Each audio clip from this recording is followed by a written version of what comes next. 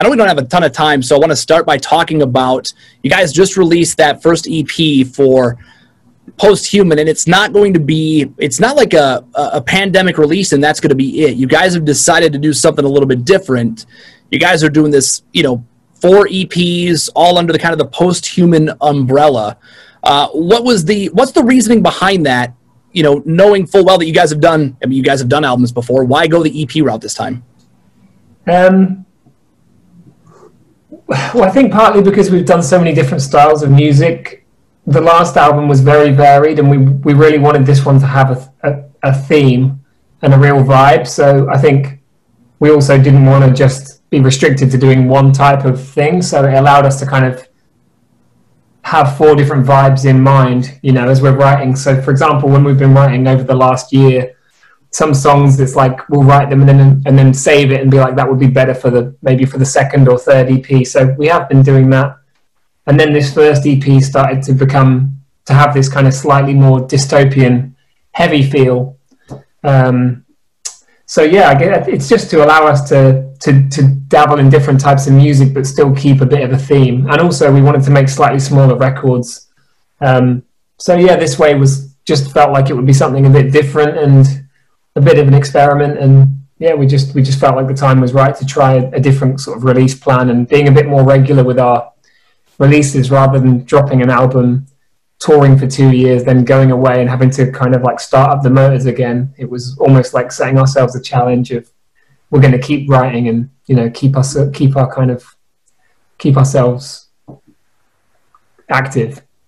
It seems like there's a lot of bands that are kind of going that route because they don't want to be away for the 2 and 3 years to go and write and record. So instead they're releasing, instead of going full album, they're going, here's a single here, here's a single there. I mean, I'll ask you about Evanescence in a bit, but they've gone that route where they're releasing a couple of songs here and there. So it seems like that's actually the way a lot of people are going.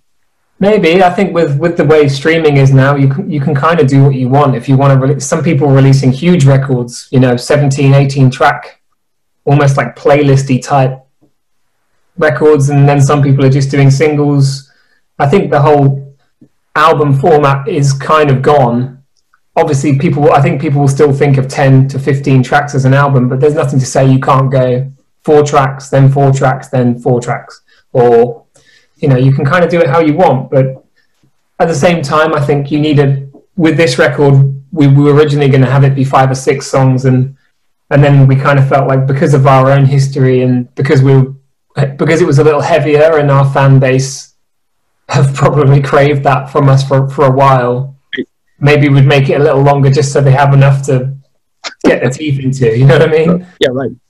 So it's interesting me spending some time with the new EP yesterday. And I mean, we played Ludens when it first came out. And that song was written before all of this happened. But when you sit and you listen to the EP altogether and Ludens is on there, it kind of fits what you guys are doing on that EP, even though it was written way before any of this happened. You guys don't have like a magic 8 ball. You guys don't have like a way to see the future, right? Like this isn't something you knew was coming, correct? We don't. I think it was because obviously we don't. I think the computer game that we made that song for is a little bit of a dystopian kind of desolate theme about connection. So I think in a way it was a kind of lucky thing really that we made this song and Ollie kind of wrote all the lyrics based around the concepts of that game, and then this year happened and a lot of those themes in that game are in some way relevant now. I mean, even the not being able to shake hands, there's a line about how do we form a connection when we can't even shake hands in the song, which is crazy. Yeah, right. It's actually crazy. You have to feel a little bit like a prophet of some sort. A little bit, but then again, I think obviously there's a literal thing of like actually having germs on your hands, but I think just in terms of like people not physically seeing each other, it is something that you see more of in today's world anyway. So yeah, a lot of those themes it was a bit of a fluke to some extent, but it kind of sat perfectly in with all the other themes that we wanted to talk about this year and on the rest of the record. Speaking of seeing each other, did you guys record all of this in separate locations? I assume you weren't able to get together to do it.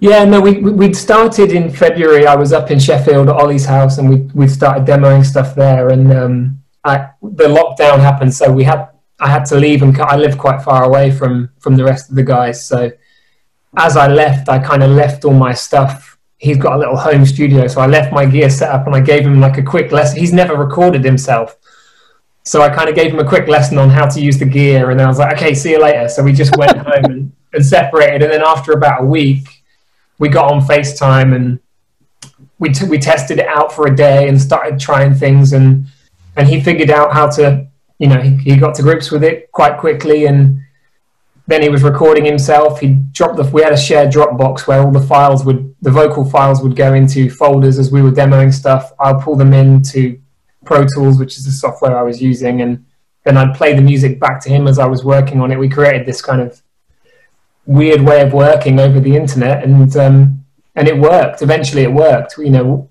it was one of those things that I've always thought was completely just impossible for us.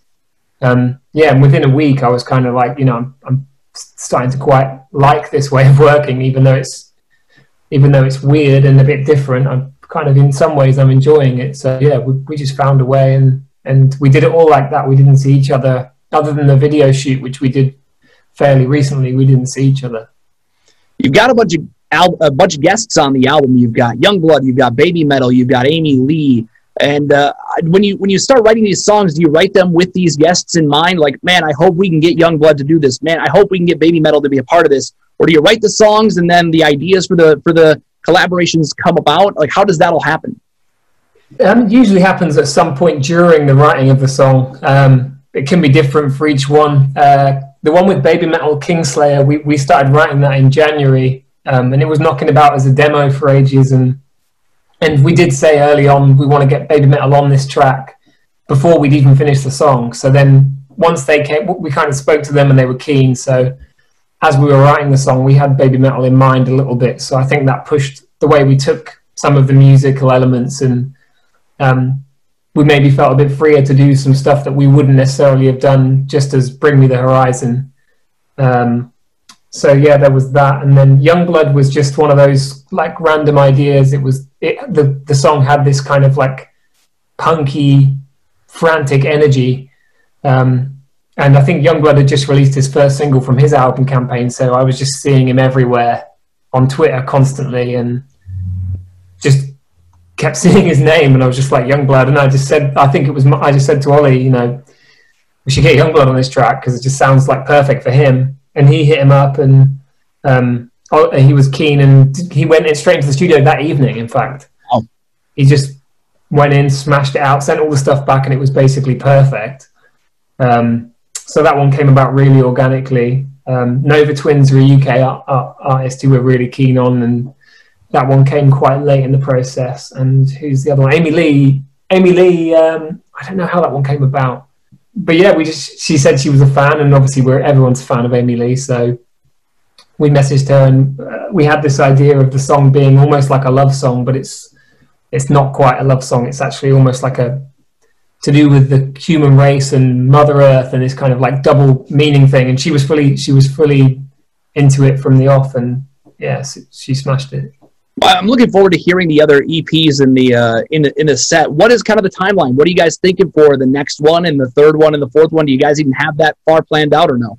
Not really. I mean, we're going to start quite soon, I think, because we've got nothing else to do. But yeah, I mean, I guess the idea of it is it's ready when it's ready. And we'd said in the next year, and I think all of our fans jumped on. Well, we said in the next year in like July, August time, and everyone was like 4 EPs before December. And I was like, no, next year, definitely not this year. So I think, I mean, I would like us to be, I think the whole thing is going to take a while, but if each EP this last EP is 9 tracks long. So, I mean, it's an album, really. Right. There's a lot of bands who release an album like that every 2 to 3 years. So I think that we'll be getting stuff out a lot quicker than that. And I would hope this second EP is out, you know, before summer of next year for sure. Well, I'm looking forward to hearing more of it, and looking forward to playing Teardrops on the station and getting more of this stuff from you guys here very soon. I know you've got a bunch of these scheduled, so appreciate you taking some time to chat, and hopefully we'll be able to get out and see you guys on the road here soon. Thanks very much, and thanks for your support and for your listeners' support. We appreciate it.